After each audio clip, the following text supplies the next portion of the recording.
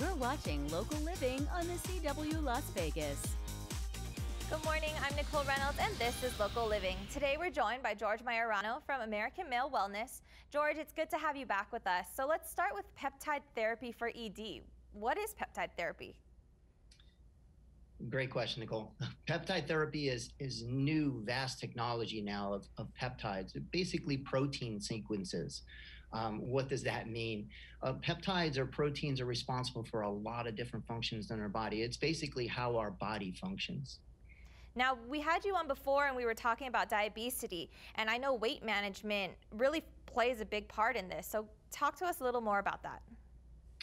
So with peptides, there's many different peptides, and how these peptides come about is science has actually been able to sequence these amino acids. Amino acids are just the products of what proteins are have been created by. So with that said, there's many different proteins that are available in the body that we can provide through injection or through nasal sprays that will help with the body metabolize nutrients better, hasten the metabolism, be able to reduce body fat, increase cognitive ability, and then of course, mood enhancement, which ultimately gives you the drive to be able to move more, be more active, burn more calories, and thus become more leaner.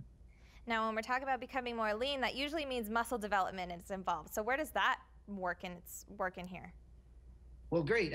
So again, when we're speaking about protein and being able to regenerate and recover, rejuvenate the body, if you're an athlete or just a normal everyday person that goes to work out, protein synthesis or being able to recover that muscle after that workout is extremely important.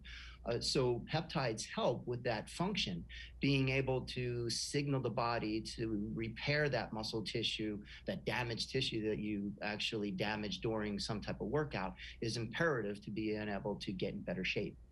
So what's the tie between peptides and depression and anxiety?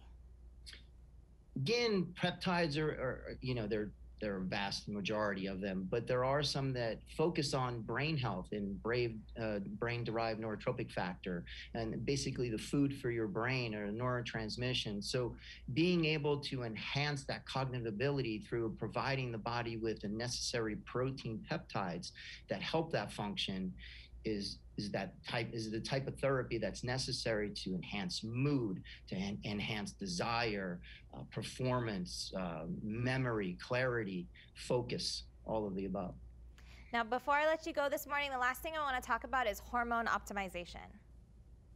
Sure, and with relation to peptides, again, those protein sequences are out there, and they help release gonadotropins. Gonadotropins is a big fancy word to discuss sex hormones, okay, and to increase testosterone, to increase the male hormone for male performance, and ultimately be able to perform in a much better capacity based on utilizing these peptides.